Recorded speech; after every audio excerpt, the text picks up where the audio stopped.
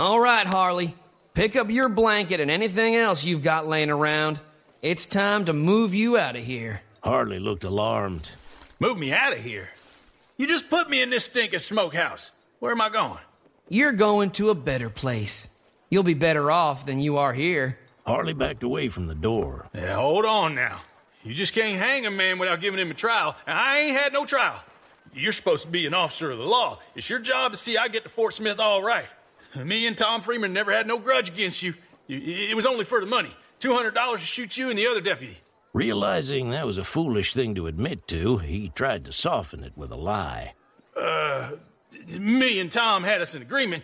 Neither one of us was going to shoot to kill. We were just going to wound you and see if Tiny would pay us for that. Will said nothing, content to let the frightened man rattle on. He was amazed to hear this outright confession that named McGee as the instigator of the attempted dry gulch. Whatever gave you the idea I was fixing to hang you? I never said anything about hanging you. I'm just moving you to a bigger place where I think you'll be a little more comfortable.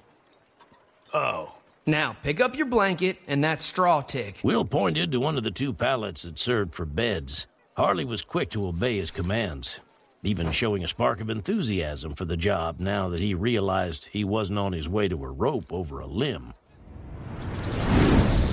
Once Will had marched Harley over to the new jail, he locked him inside the back room.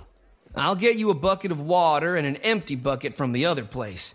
Then I'll see about getting you set up with Lottie Mabry to furnish your meals while you're in here. About time for one now, ain't it? Harley's question created a problem Will hadn't thought about till then. The new jail was working out nicely, but for one thing, he would have to be there to unlock the door every time Harley had to be fed.